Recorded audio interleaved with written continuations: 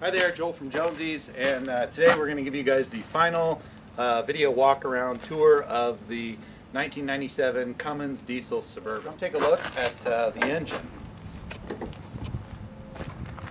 It started out as a 1995 Cummins 12-valve. We retrofitted it into the Suburban chassis, hooked everything up, added a bunch of relays for the light bars and the fuel stop solenoid, dissected the complete fuel injection harness, and hooked everything up so that it all works just fine. So there's a quick overview of what the engine looks like. We'll shut the hood and we'll give you a tour of the outside. So we went with Move for the bumpers. They're a fabricate yourself, kind of weld together kit that worked out really well, because on this vehicle we decided to go with the work truck style grill so that it would clear all of the intercooler piping and I wouldn't have to modify the marker lights on the other style grill.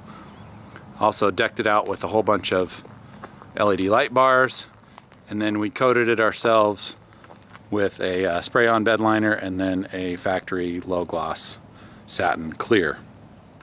The paint itself is a custom gunmetal gray. It's got a little bit of a bluing tint to it, and then we two-toned it with some more of some rocker texture. Ran the rocker texture around all of the factory flares and then down along the bottom half of the rocker panels. Added in some aftermarket towing mirrors that kind of accentuate the size of the vehicle. Topped it off with a Smittybilt roof rack and a couple of really big curved LED light bars on top. Added some custom badging, some blacked out Cummins Turbo Diesel logos where the normal SLE or trim package tags would go for the Suburban. Used a 4-inch exhaust, just cut the tip off at a angle to kind of match the body. 3-inch off the turbo and then into 4-inch with a muffler. Wheels are an XD series wheel, 20-inch, 37-1250 Cooper Discover STT Pros. Again, the rear bumper, we started out with a Move weld together and then added the custom swing out ourselves with the ladder that gives access to the upper roof rack. Added in some LED backup lights, as well as flush mounted the trailer connector and welded on some recovery points. So coming around, show you guys what we did on the interior. Wanted to make this as nice and as a factory and install as we could, so we'll start with the pillar gauges. So went to Autometer for the gauges, and it just so happens that they were able to match the font and the style as our factory instrument cluster. So a little nice detail there. Reupholstered all the seats with premium leather and then added in a two-tone insert that's perforated to give it kind of another more of a little custom two-tone look. For controls for the light bars, decided to go with some push buttons.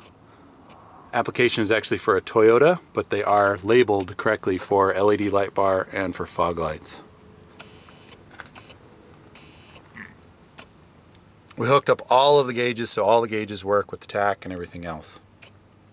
The center light bar up in the bumper right up here is actually wired in and tied in with the center the center light bar right there is actually tied in with the high beams. So enough of the exterior walk around. Let's hop inside and we'll go for a test drive. So in typical Northwest fashion, we head out on a test drive, and guess what? It starts to sprinkle.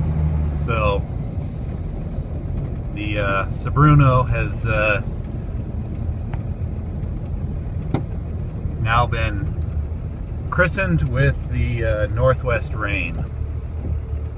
So we'll try to make this short and sweet because I don't want to get it too nasty. But anyway, here you can see all the gauges are working just fine. The pod gauges are easily visible, and everything is looking great on that front. So those actually turned out to be a really nice install. Hopefully you guys will be able to hear and enjoy the turbo spool up and all the shifting of the transmission. We went with US shift for the transmission controller, and then we were able to tune it as per my liking with their programmable laptop interface, which actually turned out to be really easy to use and very user-friendly. So they have some predetermined programs that gave us a starting point, and then we were able to tune it the way we wanted. So you can hopefully see some of the shifting that's going on here and the speeds that we're traveling. Currently, right now, in terms of power adders for the actual diesel itself, the only thing that we have is the Colt Cam Stage 4. Until the vehicle had some miles on it and I knew that everything was broken in, I didn't really want to uncork the Cummins. So it still has the stock governor kit in it, stock injectors, as well as the stock fuel plate. So it's relatively untouched in terms of a 12 valve out of a 95 Dodge truck. Of course, after we get past 200 and something miles or whatever we're at right now, we will definitely be souping this up. Transmission temperature and everything seems to be really good, stable, below 200 on everything. Boost is fun to watch, and as well as the EGTs barely get over 500. So again, this is a stock Cummins diesel in a 97 GMC Suburban with 37-inch tires, 373 gears, and 4-inch exhaust.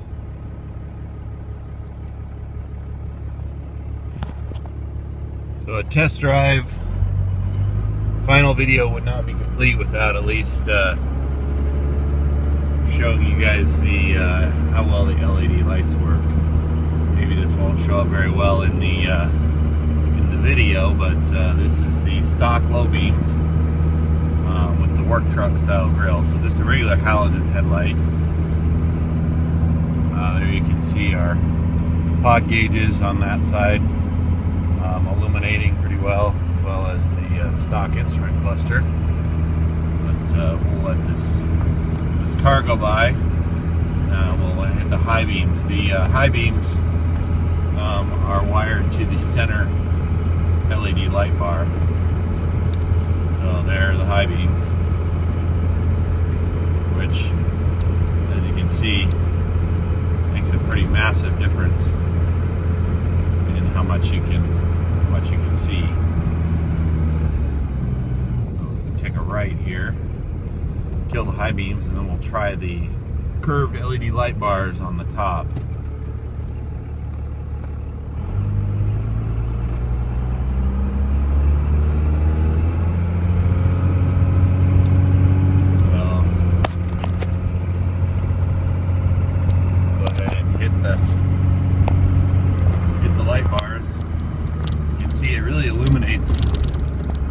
Everything really well.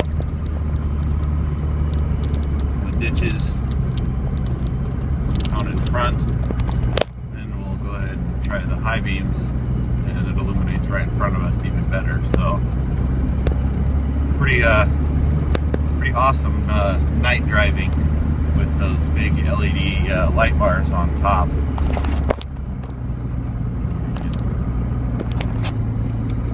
See the difference.